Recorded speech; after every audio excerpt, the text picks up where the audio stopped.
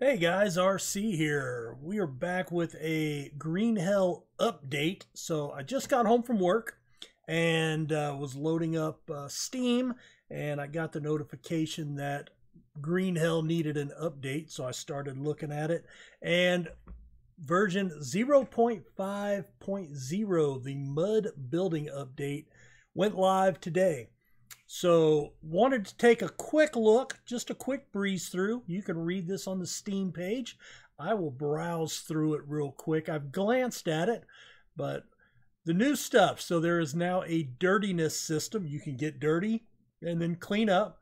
You have mud and iron, our new building and crafting resources. We can build a mud charcoal furnace and forge. We can craft metal armor. Blades, axes, spears, pickaxe, and arrows for iron weapons. We can now make storage. I like that.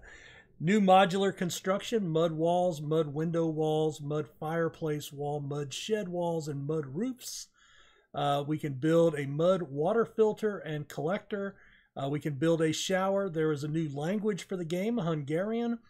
You have a new notebook tab for mud.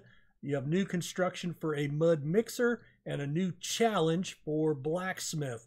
So a couple of changes, new balancing. So hopefully they've dialed back the spawn right on top of you, kill you immediately tribal guys. But I'm not positive. Hopefully that's in there. New models for opened cans, small and big. A new sound for peccaries. A new plank model. You can read through that. Any of these. Light from campfires is now brighter. I don't know if that translates into drawing natives faster or more frequently. I hope not. Let's see. Modular constructions are easier to build. I don't know if that means less components. Sometimes getting all those long sticks are pretty hard.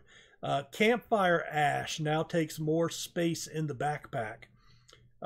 Albaca leaves are smaller. They've added butterflies. The prawn trap. So there was a prawn trap located just on the at Anaconda Island in the new area, and so a lower chance. They've dialed that back and nerfed it a little bit. Palm and banana roofs can now be deconstructed, so that's cool. Beds are smaller. New frames can be placed next to modular walls. Longer time to heal treated wound after reloading a save. I didn't know that there was a way to speed that up.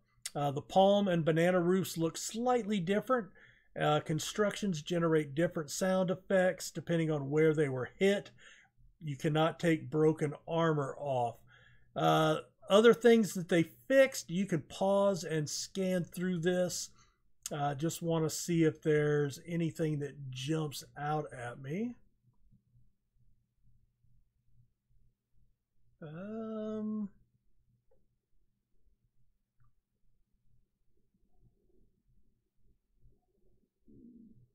Don't see anything so far.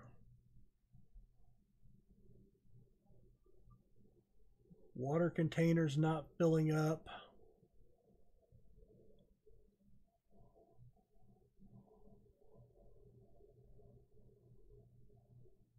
All right. So we'll scroll down to the end here. A destroyed campfire, the components being blown high into the air, basically where you can't find them. Fire starting tools could be used in shallow water previously. I did not know that. Headshots with weapons other than arrows and spears killed AI instantly. Well, I would think hitting somebody in the head with an axe would probably be more damaging than a spear or an arrow.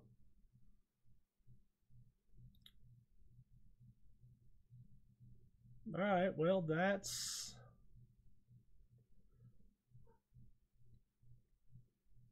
a lot of that I don't even recognize as being issues, but evidently some people had it.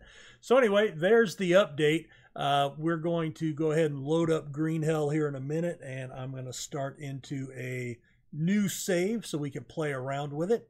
So look for that to start on my channel here soon. Thanks for watching. Thanks for checking things out. And I hope you guys are as excited for the mud update as I am. Talk to you guys later. Bye.